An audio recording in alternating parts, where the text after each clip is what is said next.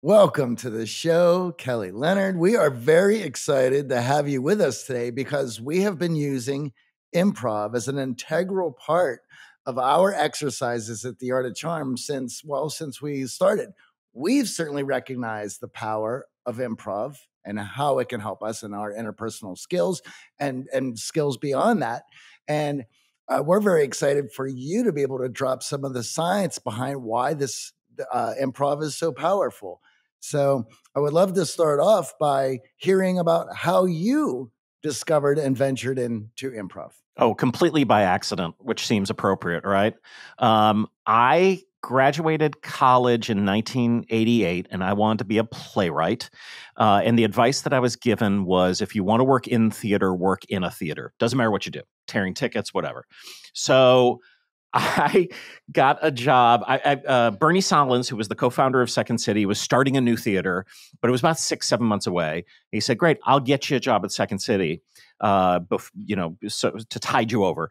And I don't, we're dumb when we're young. I assumed I'd be walking in as the director of marketing, but I was ushered to the back bar at Second City, and I was a dishwasher, which is not as glamorous as it sounds. That same week that I got hired as a dishwasher, so did a young guy named John Favreau, who would go on to become a director and actor of movies. We both had mullets, and there is photographic evidence of this. I may have had an ear cuff. That is something that might have occurred as well.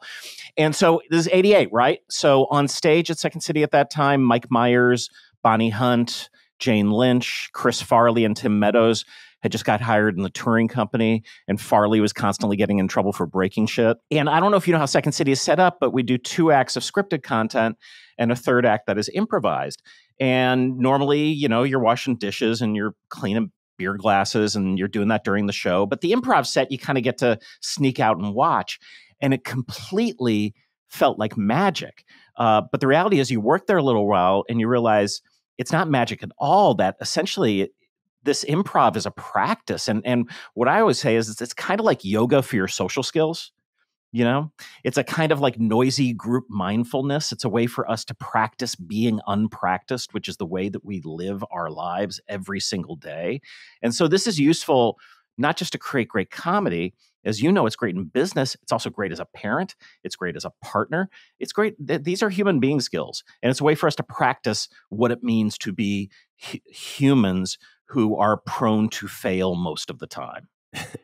Couldn't have said it better. And one of the things that I love about improv in our programs, how we incorporate it, is we work with a lot of highly analytical people. And they often feel like they don't have a great sense of humor, or they can't be funny because they've received some negative comments in the past, or maybe they've tried to crack some jokes and haven't gotten anywhere. And through doing just a few improv games and letting their guard down and shutting off that analytical mind and just saying the first thing that comes to mind, they will often have belly-shattering laughs from the entire group. Like the least expected person will be the funniest, because it creates this ability to just open yourself up and tap into that magic in the moment. But it's a team sport. So it's not just you giving a monologue, it's you playing off of each other and riffing. And when I think of Second City, it's like the Harlem Globetrotters of improv. So for you to be able to witness this night in and night out and this ensemble come together, it's just insane to think about all of the stars who've come through. Absolutely. I mean, being able to watch Steve Carell and Stephen Colbert improvise a scene based on this audience suggestion of Maya Angelou and have it come out so beautifully that the final scripted product was kind of the same scene, right? They just did this thing and they recreated it when we had our 50th anniversary and they came back. And that was also a kind of magic. But you're right when you talk about being dialogues as opposed to monologues. And look, you shouldn't use comedy if you don't have a license. But the reality is in improvisation, what you learn is that if you just allow yourself to be sort of honest in the moment and respond freely, you're going to get laughs. And that sort of marks at the point that is really true about improv, which is it reveals truth. This is the thing. When we let our guard down, when we're just sort of being honest in the moment, we tend to say things that are true, and often those truths are surprising. So that's great comedy, but that's also the seeds of creativity, which lead to innovation. And I think people conflate creativity and innovation. I'm sure you guys have talked about this. I think I've heard you talk about this in the podcast. And the thing is, like, they're different. You can have creativity with zero innovation. You cannot have any innovation without creativity. And creativity is messy, and it requires that failure we talked about. It requires the dialogues that we're talking about. And so the idea of, teaching people practices that allow them to fail and fail well and be resilient through those failures are vital if we want our people to be creative. And then the innovation part is kind of where you stop doing the yes and, right? So the yes and is so vital to get an abundant amount of ideas. And you need thousands of ideas to get to a good idea. But then at a certain point, you got to stop. So there is such a thing as a bad idea. There absolutely is. Just not when you're yes-anding. You let the bad ideas exist because who knows, they might turn out to be good. But at a certain point, then you're sort of ruthless about your editing. And that's okay because everyone's already had their first ideas vetted.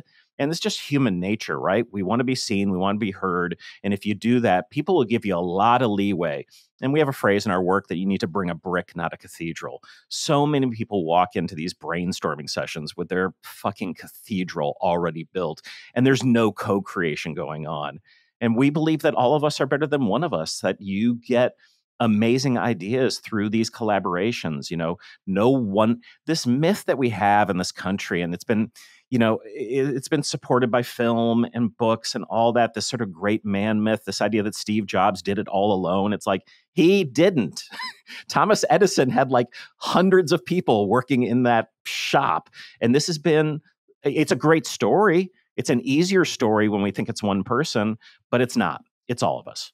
What I want to touch on for our audience who might not be super familiar with improv. So when we bring it up in class, a lot of people immediately think of whose line is it anyways? It's the clear representation on TV, but improv is actually woven into a lot of TV and movies that we aren't aware of. So what does improv mean to you, and what are sort of the core principles that we can then dive deeper into the science and how we can use it in other areas of our life? So quite simply, improvisation is making something out of nothing. And when we're talking about improvisation, we're not talking about ad-libbing. We're talking about a sort of a wise approach of improvisation. And I think the best orientation is if you know how this started. So in the 20s and 30s, there was a woman by the name of Viola Spolin, and she was working at Jane Addams' Hull House in the south side of Chicago. She was a social worker. Her job was to better assimilate immigrant children and neighborhood children into her care. So she created all these improv games, these exercises, many of which were silent or gibberish because the kids didn't always share language. And she got those kids to play, and they basically sort of created empathetic communication and collaboration and co-creation. Her son, Paul Sills, was studying at the University of Chicago, and he loved these games, and he taught them to his friends, Mike Nichols, Elaine May, Alan Arkin, among others. They formed the first improvisational theater in America called the Compass Players. That's in 1957. By 1959, that morphs into the Second City. So we use improvisation to train our performers, and then they use that improvisation sometimes in game format like you've seen on Whose Line Is It Anyway, but primarily as a method by which they create content in the form of sketches like you might see on Saturday Night Live. And so many people from SNL started here.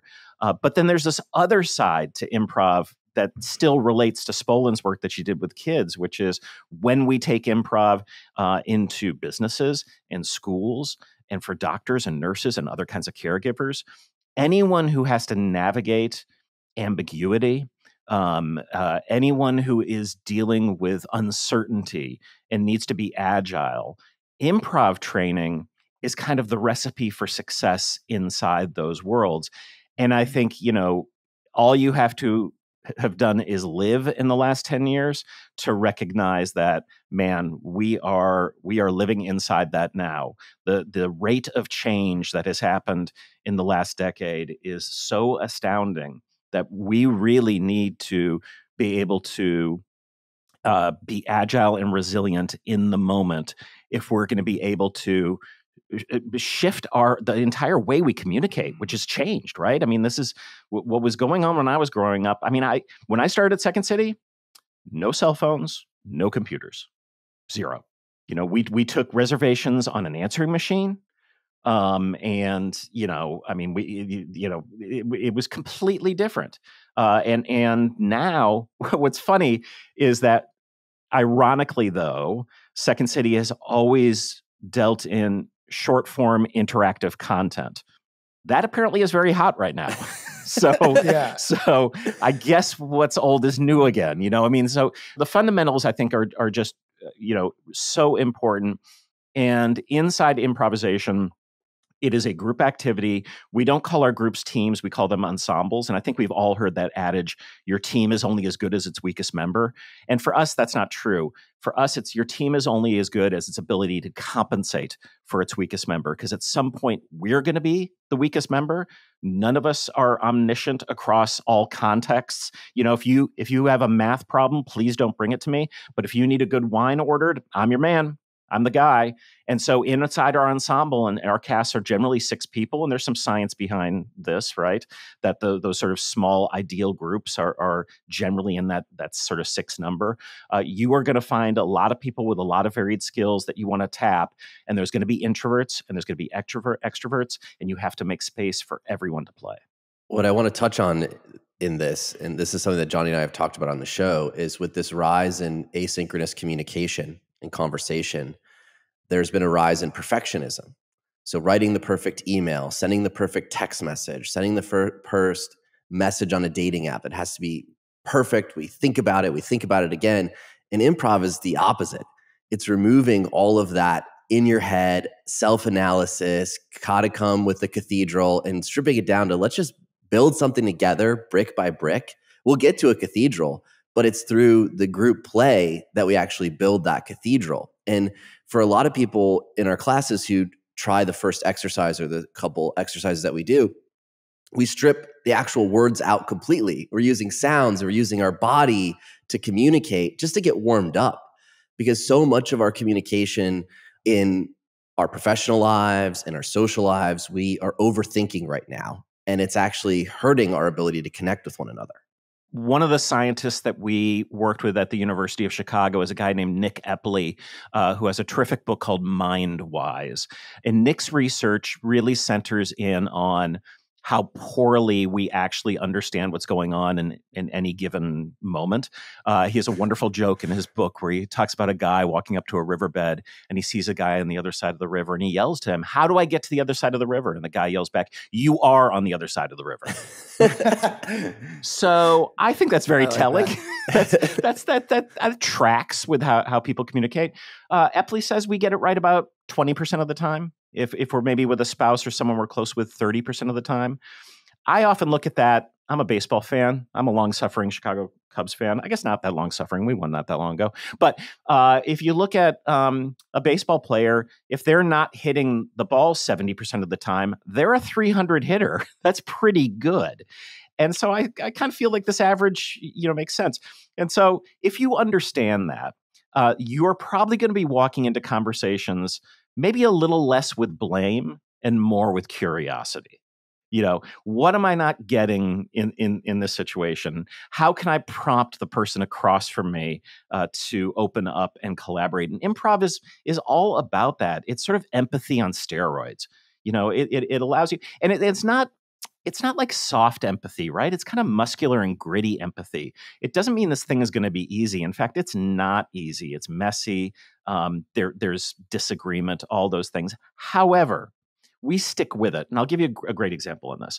When we started working with the scientists at the University of Chicago, it was a program called the Second Science Project, and we were blending behavioral science through the lens of improvisation. First day, they're like, teach us like the core Second City exercise that when you go to Facebook or, Nike and you're working with them, what do you teach them? And we normally teach them the yes and exercise. So real briefly, you get two people together and you break everyone up in pairs. And person A is going to pitch to person B a reunion. Like we say, this day has gone so well. We're all going to get together in a year. Person A, pitch your idea for the reunion to person B. Person B, you have one job. Your job is to say no to every idea. Go. And we do that. So not fun for person A. Shouldn't be fun for person B. Sometimes it is.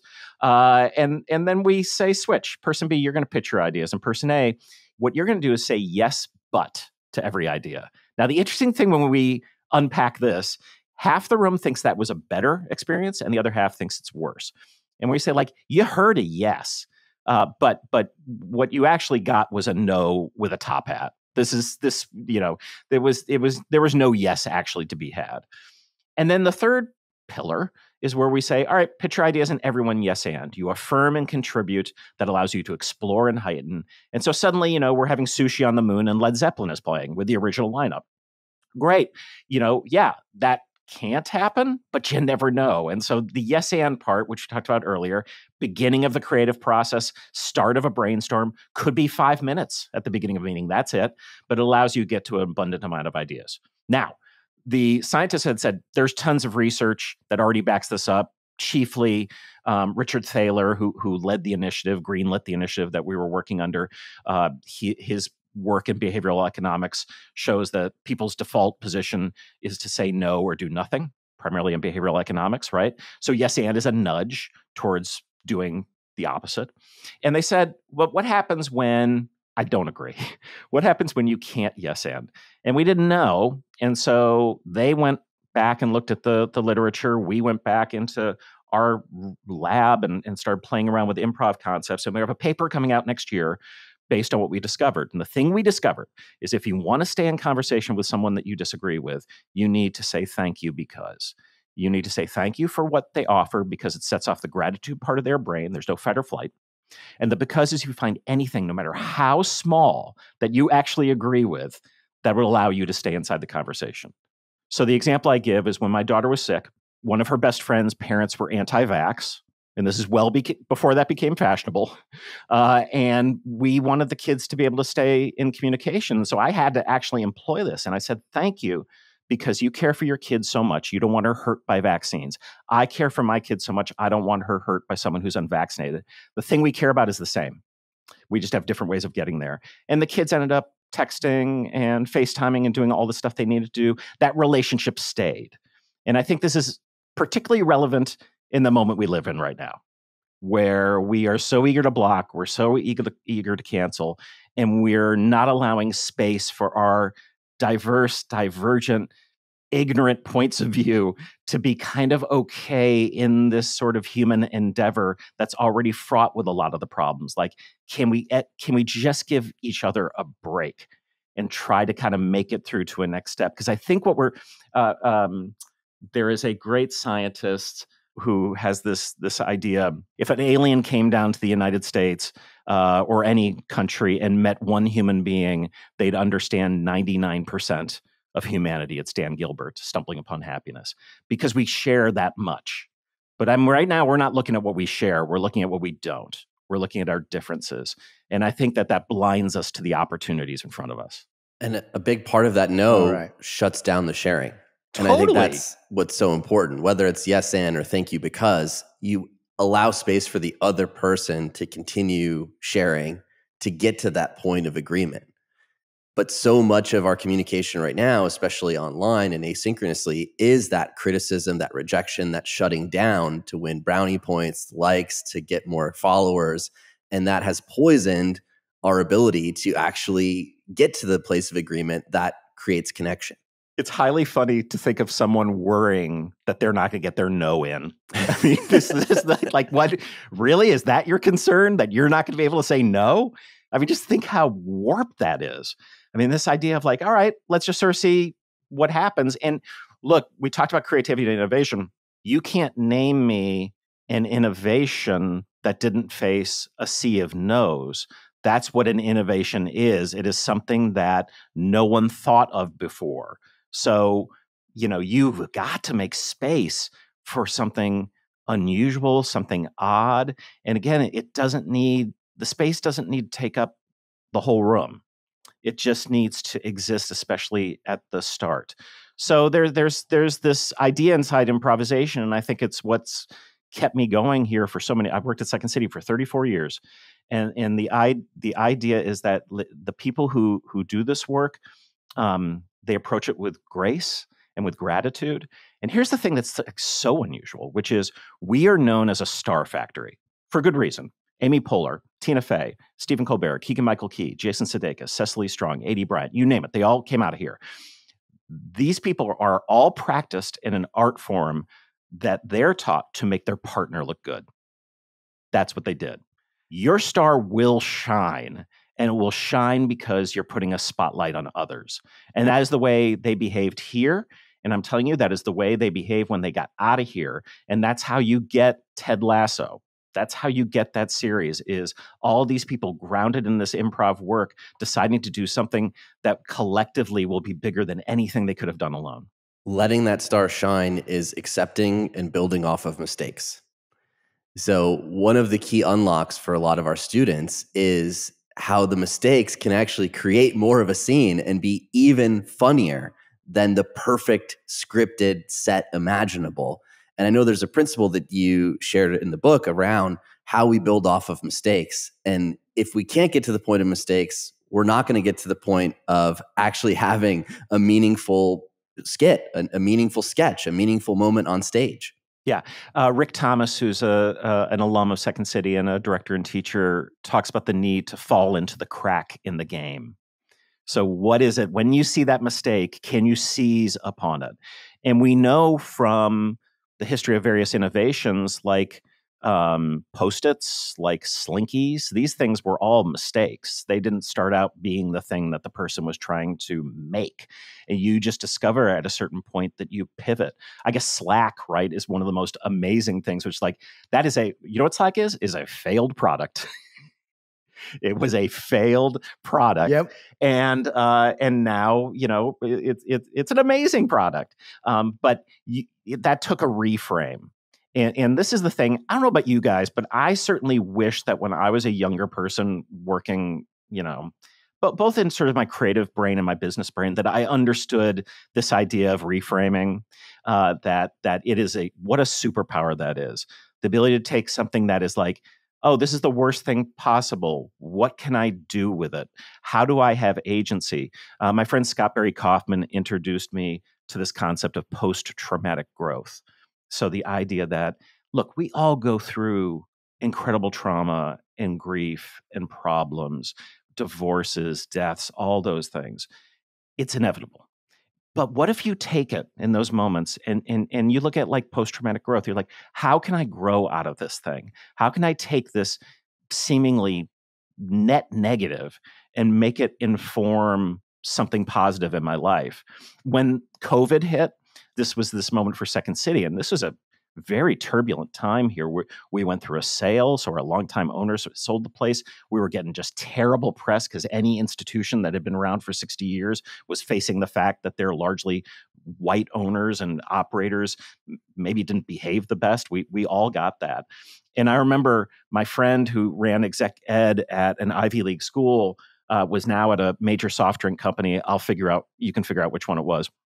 But she was like, hey, do you have any stuff that you could deliver on Zoom around resilience? Because my people are hurting. And my wife, Ann, who has worked at Second City 2 years longer than I have, and she's a longtime educator and director here, I yelled downstairs. I'm like, what do you got? Resilience exercise. What will work on Zoom? And she gave me one. This one's really good. I think your folks could use this very easily. It's not complicated. It's called Wish. And what you do is you have everyone get a piece of paper and make 3 columns. In the first column, you write down a wish that you have that you're not going to get granted anytime soon. So at that point, it was like, I want to swim in salt water. I live in Chicago. That ain't happening. And in the second column, you write down the emotion you think you'd feel if you got that wish. And I wrote like refreshed. And in the final column, you write down something you could do right now to experience that emotion. So if I wanted to be refreshed, I could put some water on my face. I could go for a run. I could work out. And the idea is like, we don't control what's happening to us, all the elements of a situation in the room. What we do control is our emotional response to it.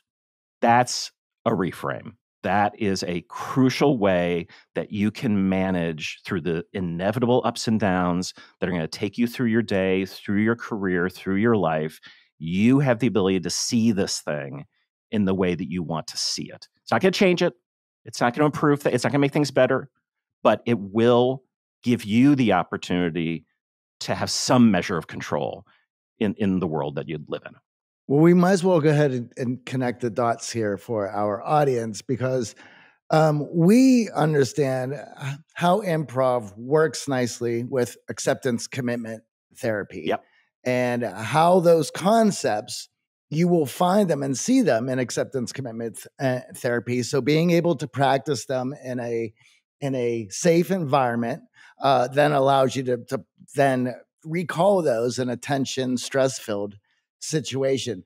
And a big part of that is to be present with your emotions of what is going on, and a full consciousness of thoughts and feelings that you're going through, and registering them, not acting upon them, not trying to manipulate or control them, but to observe those emotions, those thoughts, and those feelings. The very first thought, which the first part of that, which is the acceptance part. And of course, in improv, it is a complete acceptance for the scene that is being created and each brick that is being placed, and not trying to force this scene or this activity anywhere, but to be okay with it. And then to work then from within it. So we have a phrase, you want to play the scene you're in, not the scene you want to be in. So that's that acceptance idea. And then, look, you might get a suggestion that you don't like, but in improv, you have built up the muscles to not just reject that, but like, okay, let's sort of see, what's going to happen with my scene partner. And often you will surprise yourself. I mean, this stuff isn't easy. Part of the mythology, I think, with a lot of creative people is that somehow they just got it. My experience with improv came from another angle. Okay. For me, it was music. Yeah. As a guitar player, getting into improv jams, when you first get together with guys, you're just fooling around and you're noodling around and you're trying to figure out and when you're new at it, you're trying to figure out your instrument and you're trying to figure out what the capabilities are. And then of course, you're also figuring out what the strengths and weaknesses are of the people that you're in that room jamming with. And so of course, it's the acceptance of where you are and who you're with and just letting things build and going from there. But the thing is, when anyone who watches a jam session, they're marveled, right? Mm-hmm. They're like, I can't believe what came out of that. That was beautiful. You guys didn't plan that. Oh my God. Well, there was simple frameworks and rules that we've accepted, that we all agreed upon in going into that jam, that when you work within those rules, you basically, if I'm going to get on this soccer field and I've agreed to the terms of how we're going to play this game, then that game will play out. So yes, and the answers are always in the other person. Mm-hmm. To be active listening to what your partner is saying. All of these simple on a face value rules will then lay out a structure that you can work with it. Yeah. And the more you practice these simple rules in your everyday life, or as we implemented it in our workshops so that our clients have an opportunity to practice all of these rules in a very safe environment so they can actually see what they're truly capable of when there isn't consequences for doing anything wrong. Yeah. All right. So we share this, right? So I come to this work also as a musician and a soccer player. So I was... I brought up soccer because... Yeah. Thanks, Johnny. So starting center forward, went to the state finals, didn't win, but God bless. And I play guitar, and I was a Deadhead and a jazz fan, and Miles Davis has wonderful stuff around There Are No Wrong Notes. So I did not know that Second City created through improvisation. I came here as a fan of the comedy. And so I wrote my college thesis on Jack Kerouac and spontaneous beat prosody, jazz writing. So I was steeped in improv, but not necessarily this world. Yeah. But all this stuff. And so when you look at a sports context or from a Kerouacian context or a music context, it's not just scrimmaging. Every one of these disciplines requires you to narrow. You do these very specific exercises, especially at the elite level. Yo-Yo Ma does scales. Yeah. The idea of thinking he doesn't need to is ridiculous. Yet how many people who are improvising their jobs every day feel that they need to practice listening? Guess what? You do. You are not a good listener unless you practice listening. So in improvisation, when we go into these companies and we're like, we're going to actually work on the skills of listening, and they're varied. So we have an exercise called Last Word, where we have two people improvise. And there's one rule. The only rule is that each of you has to start your sentence with the last word the other person said. It's not easy. No. It requires you to listen to the end of people's sentences, which we don't do. So that's number one. And number two, because you're maybe going to say orange at the end, and that's not really an easy way to start a sentence, you have to sort of like, okay, how am I going to sort of game this or do this so we have a productive conversation? You realize, oh, I can just pause for a moment and figure out how orange could lead me towards a build on what the person said. And that might make me pause for 5-10 seconds before you talk, which seems excruciating for the person who's supposed to say the word. But in reality, as a listener, you know what it makes me think? That person is considering what I said. Yes. So we get this wrong. We get these fundamentals of communication wrong because we're so in our heads, judgment of self, judgment of others. You can't be creative when you're doing either of those things. And then practicing these skills allows us then to adapt in the variety of contexts that we're going to face at any given day and any kind of meeting. Because God, I listen to your podcast and I know you interview a lot of authors just like I do on my podcast. And so many people have to follow this format of like, I'm giving you the 7 elements you'll need to be successful in your entire life. It's not that that's bullshit. Some of those things are important, but no one philosophy, no one operating system, no one kind of behavior is going to work in a variety of different ways. And what I love about improvisation is it's never tried to be design thinking. We've never been like, we're the model, we're Six Sigma, you just got to follow this. It's like, no, we all improvise. Everyone improvises. And we're doing it now, we're going to do it tomorrow, we're going to do it the next day. Everyone does it. And there's a variety of things inside this field that you can take and be useful. Here's another one, which is the importance of storytelling. How do we tell our stories, especially when they are essentially unscripted? And because, people want, I always say this, which is when people hire us for storytelling all the time. And then you have to I know you get this. They're like, we want you to do a storytelling workshop. And you're like, what do you mean? Do you mean a sales workshop? Sales, right. Do you mean presentation skills? Do you have to give a speech somewhere? What are you talking about? And what we say is all those things are important. And by the way, all of us are storytellers to a certain degree, whether just in the same way that culture is happening in your organization, whether you want it to or not. By the absence of you doing anything about it, doesn't matter. Culture's still there. Kind of probably a shitty culture, but it's there. Same deal with storytelling. We're always telling stories. So for us, because we work in dialogues and not monologues, ours is like, how do we co-create stories? But then also, individually, what we know is that people do not want to hear your successes. They want your fiascos.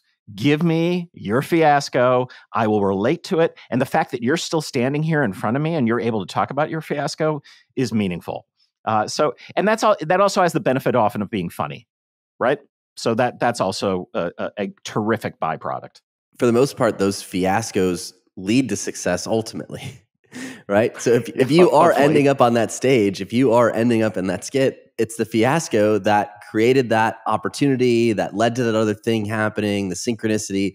So if you hide and hold back your fiascos, you're removing any engagement with the audience. No one wants your resume. No one wants to hear the list of accomplishments and all the books you read. They want to hear how you grew up dyslexic and it took you years to read at a high level. What's that term? Happy accidents? Yeah, sure. I was in a meeting the other day and my boss asked me, what's the worst thing you've ever produced? And I'm like, well, I got a couple. I created a show called Jusical the Musical that didn't do well. I had this hunch that like this is an underserved market in theater, and it's just like no one cared. And then I also got the stage rights for the hockey movie Slapshot, and I produced a version of it in Toronto, assuming like, look, Canadians love hockey. Right. Slapshot is a seminal movie. What I didn't consider is that mostly women buy the tickets to go to theater, and the last thing they wanted is more hockey in their lives. That is not a thing that they were desiring in Toronto. And so for both of those shows, what I didn't do was factor in the audience. I had an idea. It seemed like a good idea. The people around me all thought it was a good idea because I had a good track record and I was known for giving good ideas. What I never did was beta test this with the people who actually had to buy the tickets, because they would have told me not interested.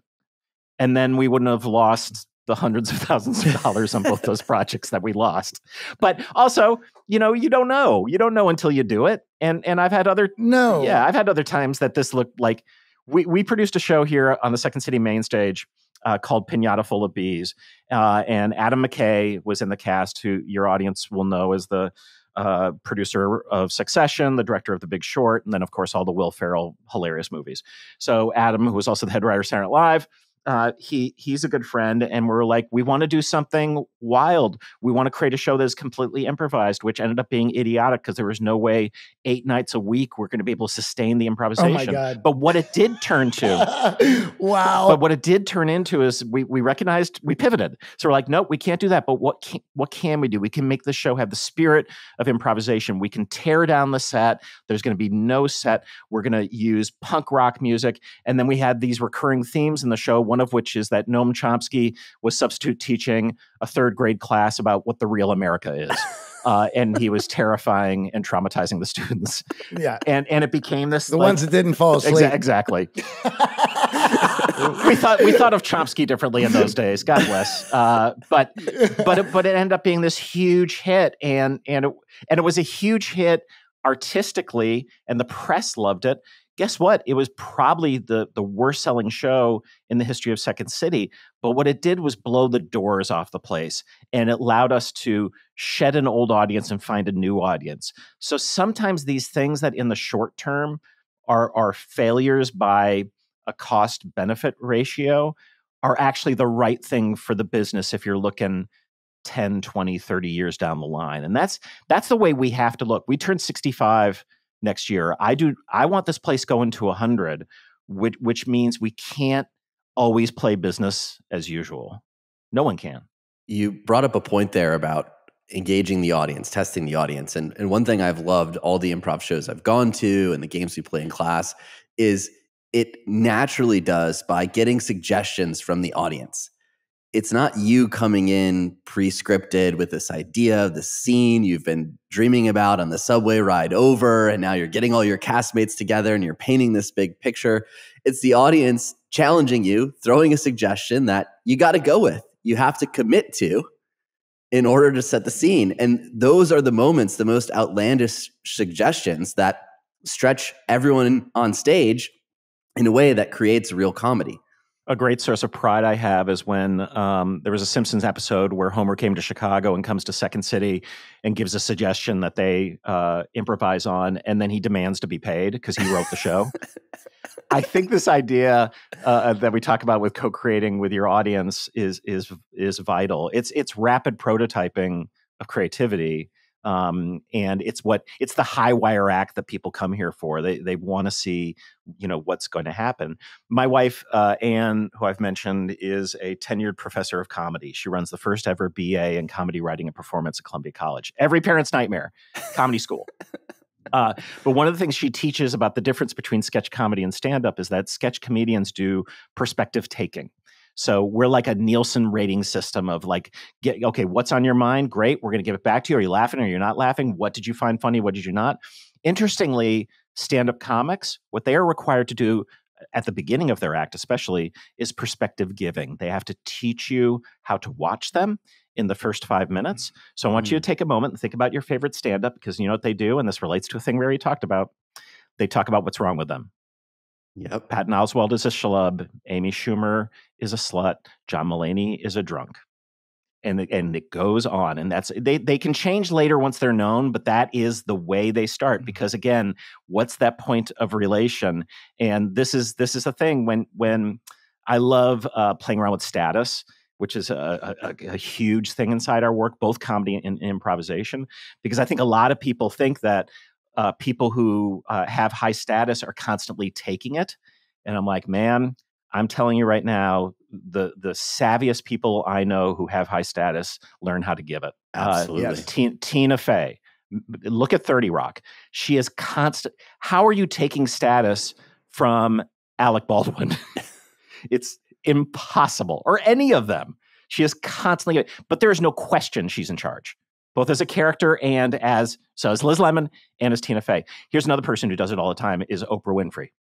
Yeah. Like when she's interviewing and she gets sort of lower, so like physically lowering her status, softening her voice. And so that is, and look, the other side of that is very Trumpian, you know, in terms of I'm going to take that. And that is effective, I guess, for him in some ways. I don't enjoy it. But I think really a great improviser and a great comedian learns how to both give and take focus and give and take status. If you know, my friend Nir Ayel says that it's not a superpower unless it can be used for evil.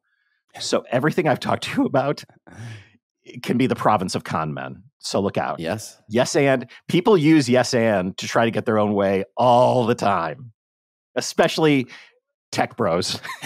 Yeah, well, let's dissect some of these rules and talk about their effectiveness to leave our audience with something that they can work on. For sure. From listening to this. We've brought up yes and a bunch, and again, it's an incredibly simple rule. And basically, that rule is whatever the other person says, your first answer is yes, and then you go on to complete that sentence or your point or add something. Whatever. You add something. Now, let's talk about why this is effective. So number one, it gives value to the other person because you have acknowledged what they have said.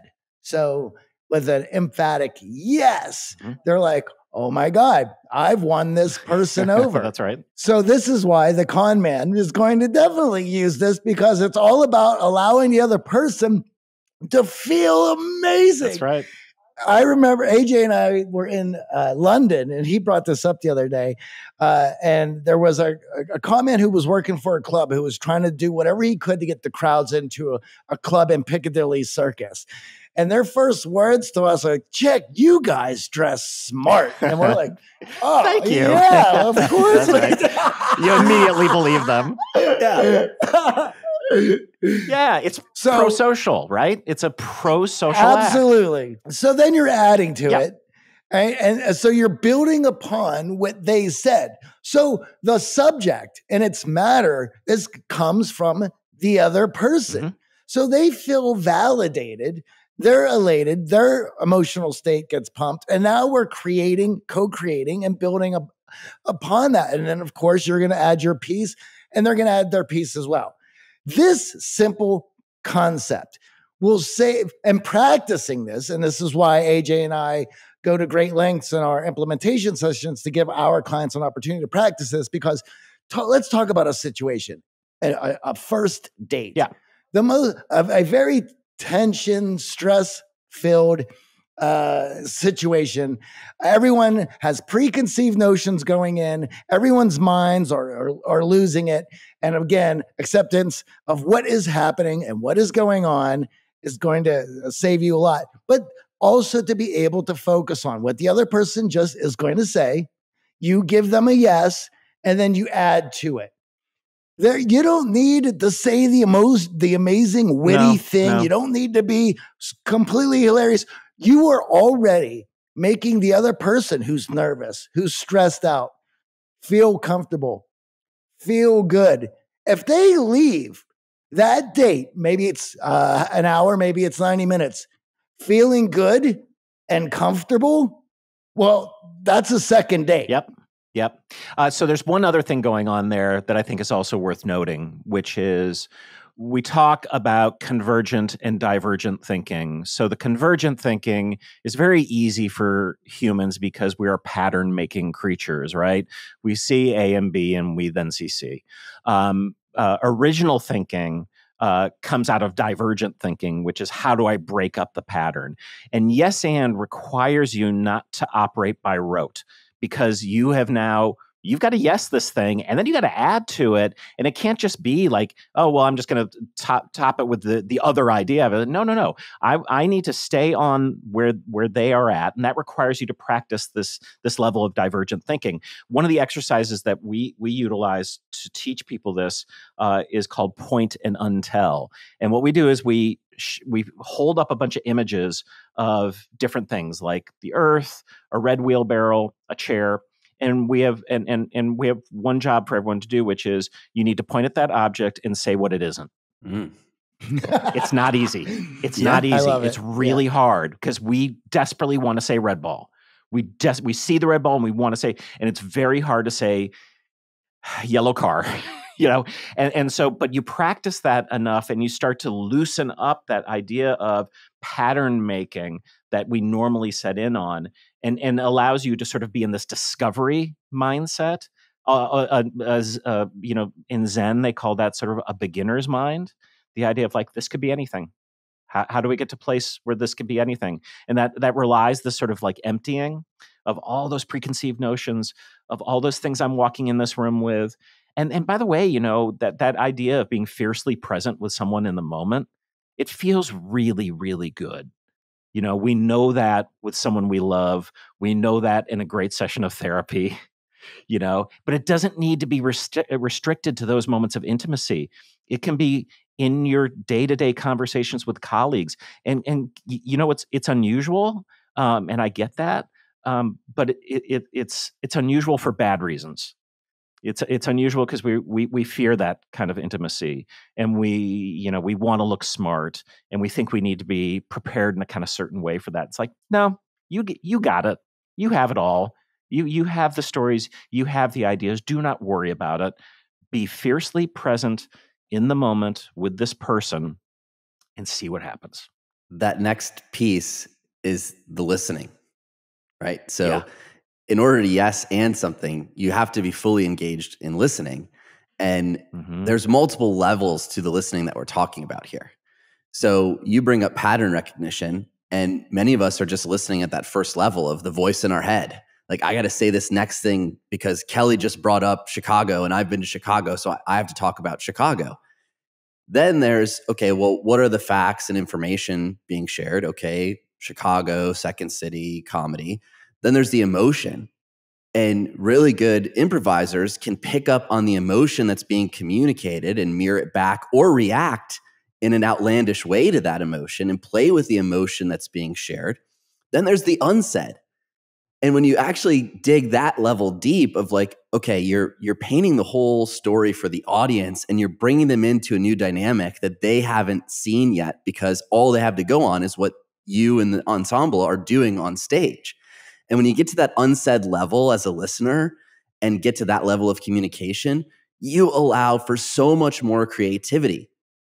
So for many of our analytical clients, that's an unlock. It's like not only getting outside of your head and the fear and getting beyond the facts, it's once you get to the emotion and the unsaid levels of listening, where really this creativity and magic that we're talking about, the humor, the fun, that's where it lives. When I'm not lingering in the past, ruining the past, when I'm not imagining the future, when I am purely with the person who's in front of me, my job is to save them as an improviser. I have one job. And guess what? Their job is to save me. And so when that is the norms, and one of the things we talked about earlier that I know I wanted to sort of mention this, which is a lot of what we're talking about are covenants that we make to each other that we should be more explicit about at the beginning of our meetings, at the beginning of our days, at the beginning of our work lives, which is, hey, these are the things that we believe. Do we all believe these? Let's make sure these are the things we believe. And if so, we have some really good guiding principles. Some people might call them ethics. If you don't like that word, call them norms, whatever it is. But with us, it's this idea of saving the other and the other saving us. And what a awesome place to start from. That provides us with a kind of roadmap that it's going to be hard to really get lost with, because we're in this thing together. Irving Yalom is a cognitive scientist, and my friend Scott Barry Kaufman, who I mentioned, he introduced me to him as well. And he's got a great line. He says, sooner or later, you have to give up the hope for a better past. This kicked my ass. Yeah. Because look, man, bad shit happens, and it is really easy to anchor ourselves in that we all carry imposter syndrome. You can Google me and I look pretty cool. Do I still think about that thing that I said 25 years ago to that person? Yes, I do. And I know you do too. Well, and it's completely out of context as well. Yes. Because we have now ruminated and thought about that so much that we created a whole story from it. This new giant, a full story, a new context that makes it usually 20 times worse than it. Totally. Even the worst that it could have been. Totally. You got to give yourself a break, man. You've got to show yourself some grace. That's hugely important. One of these covenants that I heard you mention on another show that I thought was really fascinating, and I know you speak on stage. We're speaking here in a podcast. Johnny's performed on stage. And of course, we've heard about stage fright. But for many in our audience, that could just be presenting on Zoom or presenting in front of the room. And you made this point, this covenant that audience members share that we don't often think about, which is they want you to succeed. They came to the improv show not to see you bomb. Shocking. They came to the presentation, the TEDx talk, to learn and to be informed or entertained or to engage in emotion. They didn't come with tomatoes waiting to pick you apart. But when you are in that role of being on stage, and I'm using air quotes because it's different for every one of us, you can often, again, get stuck in that head space of, okay, but if I fail, or I'm going to fail, and this is going to be a failure, and that was a mistake, and ruminate on those things, missing the covenant that we all have, which is we want to be fully engaged in conversation. We want to be fully engaged in the team meeting. We want to see the comedian succeed on stage. Yeah. I want to add to that as well. As a musician, there are people who do come to see you fail, but they're usually other musicians, and they're highly critical and judgmental because of what they have in their own lives that are going on. If you're in improv, the only people that are judging you in that manner is going to be other improvisers, absolutely. Yep. who have their own issues that they're working through. 1,000%. So that again leans into what AJ is saying. So anyone there who's in bad faith has their own reasons. Yeah, no. I mean, yeah, it says more about that. Yeah, there's bad actors everywhere, but it's not most folks. And yes, this is actually a recent observation I had, which I sort of surprised myself with, which is like, yeah, I don't go to a movie or a play hoping it sucks or that the actor forgets their lines. Like, I actually don't want that. And we tend to be pretty forgiving of people. I also don't need you to be incredibly charismatic. My friend Sunil Gupta talks about we value conviction over charisma, right? And so if you look at the video, and you can look at this on YouTube, of Steve Jobs doing his presentation, launching the iPhone, he's not charismatic. He's not a great speaker by any sort of normal standards. But you know what? You can tell he believes what he's saying, and we all see that. So you don't have to be incredibly dynamic. You just have to know your stuff and believe in it, believe in the thing you're saying. And I think that's one of the things that trips people up too, because they get in that position where they're trying to sell something they don't believe in. And man. Absolutely. This is good. This goes to the same with back to the first date. No one's going on that date hoping it's horrible. Nope. People they're cutting out time of their day to get ready, to get dressed up, to put themselves in a state where they can deal with the stress and tension that comes from a first date. And if you show up swinging for the fences, you're gonna have a hard time. But if you settle in and you are acceptant of the situation and it's about the other person and yes, and you're going to cruise through that. And that person is going to leave there going, that was fun. Yeah. I want to do that again. Yeah. I think this idea, and we mentioned jobs, right? And the idea of thinking different. And I was talking to Annie Duke, who's got an awesome book called Quit. And she tells a great story in that book about she's hilarious. She's the best, and she very salty woman. I love her. She tells a story about Astro Teller at Google X, and one of the things that he has to teach his folks is this thing around the pedestal and the monkey. And the idea is that if your job is to get a monkey to juggle on top of a pedestal, don't start by building the pedestal. Because we all know how to build the pedestal. The hard part is going to be the monkey juggling. And when you build the pedestal, you get the illusion of progress. The idea, oh, no, we're doing this thing. And it's like, oh, wait. Like the train in California. Yeah, it's like the train in California. Exactly. And I love that because I just feel like that's such a go-to. And especially like, no, I'm just improvising. I'm yes-anding this thing. It's great. It's like, well, let's take a beat. Let's take a peek and actually let's step back and zoom out and zoom in, right? This is such a smart thing that people need to recognize is Ron Heifetz at Harvard talks about the need to be on the dance floor and the balcony. And great leaders go from the balcony to the dance floor to the balcony, zoom in, zoom out. And any sort of like deep thinker is going to do that because at some time you are working on the craft and sometimes you need to be like, no, is the thing I'm working on make sense? Do I have to ask some different kinds of questions?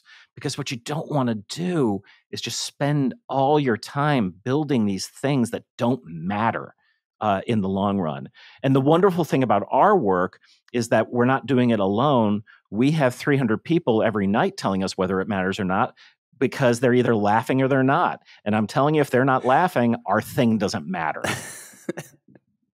Absolutely. And part of what you're talking about with conviction that I want to touch on here, we talked a little bit about it earlier, is body language in the communication. So much of improv is not just the words being exchanged on stage. There's movement, there's action, you're getting in different poses, up, down, you're moving your body and using your body language to communicate. And you had, I don't know if it's a great job, a terrible job you can share with us, the honor of watching auditions at Second City. And I'm sure a lot of people going up on that stage thought they're going to be the next Stephen Colbert. And a few people thought there's no way that they belong. And you were saying that just by watching them get on stage before the audition, you could predict whether or not it's going to go well in their body language. Yeah, so we're talking about this now because we're opening a theater in Brooklyn, the first permanent Second City in New York, which is really exciting. And we're holding auditions soon, and we have thousands of resumes. And I'm going to even say, looking at the resumes, I think I have a pretty good idea of who is going to go on that stage and do okay and who isn't. So when you're in the room, man, it's rough. It is rough in the sense that there are so many people who are so afraid, and you can't improvise well out of fear. You just can't. It's like a surgeon can't do a good job if they're afraid of doing surgery. And this is the same for improv comedy. And so when I'm sitting in the audience for auditions and someone's walking on stage and I can tell that they're wringing their hands or they're got flop sweat or whatever, it's just not going to go well. And we all know it. And we're never wrong about that. We'll get surprised on the other end, if someone's like neutral, and then they blow it out of the water. That's awesome. And so it's much easier to tell the people who are going to struggle than the other folks. And then what great improvisers know is they have all these tools of their body at their disposal. I mean, working here when Chris Farley, first came on stage, I mean, Jesus Christ, this guy, I mean, he called it fatty fall down, and I get it. But he was so physical. And I don't know if you know this, like Bob Odenkirk actually joined the cast when Chris was in it, and he wrote him the motivational speaker Matt Foley sketch. It started at Second City. Oh, wow. Living in a van down by the river. I saw it every night for a year. And it never got old. And people for the most part don't come to Second City to see individual performers because they don't know who they are. They knew who Chris Farley was. They came once, they came back. They wanted to see that thing again because it was like a force of nature, and he just sacrificed. And also the other thing that Farley did that was amazing. Like, yes, he would fall down, he was big and all that, which also meant when he went subtle, it was just a thing of beauty. And so know who you are, know what your body tell already is, and then find different ways of expressing that. Like we talked earlier about, status can be lording over someone, and it can be kind of underneath someone. There's different ways of projecting that. And I think just in general, Annie Murphy Paul, I'm a huge fan. She has a book called The Extended Mind, and there's so much in there about the importance of gesture and the idea that, our bodies are telling us things before they tell our mind. And so pay attention to your body. And that's really important because we do live in such a mind first culture. We have this bad metaphor where thinking is like a computer, and it's not like that at all. No, it's really not. And when we understand that our body is hearing it first, we're going to maybe make some different choices. And even though the audience might not have that sort of intellectual understanding or physiological understanding, what they're going to get is the truth underneath it when you improvise it. It all goes back to that. It all goes back to finding these sort of truthful moments, these surprising, truthful moments, which is the seed of great comedy. I mean, our work is all about playing to the top of your intelligence. That doesn't mean you're not going to do a dick joke, but that dick joke better be fucking smart. What a poignant way to end this episode. Are we really ending on that? Oh no. What a bad move on my part to end on the dick joke line. All right. God bless.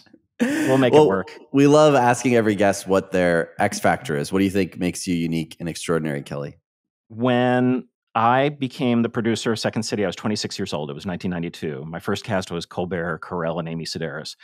Bunch of hats. Yeah. My friend Anne, who's now my wife, she was my friend then, and ironically caught the bouquet at my first wedding. I went to my friend Anne. I go, "What advice do you have for me?" And she goes, "When you make a mistake, tell people you're sorry." So if I look at a particular superpower I have, is that I will own up to my mistakes. I will tell people I'm sorry, and I won't make them again. I'll make other mistakes, I'll screw up in other ways, but I won't do that same one again. And I think that that's really served me well over the course of my career, and has allowed me to, do so many different things underneath this roof.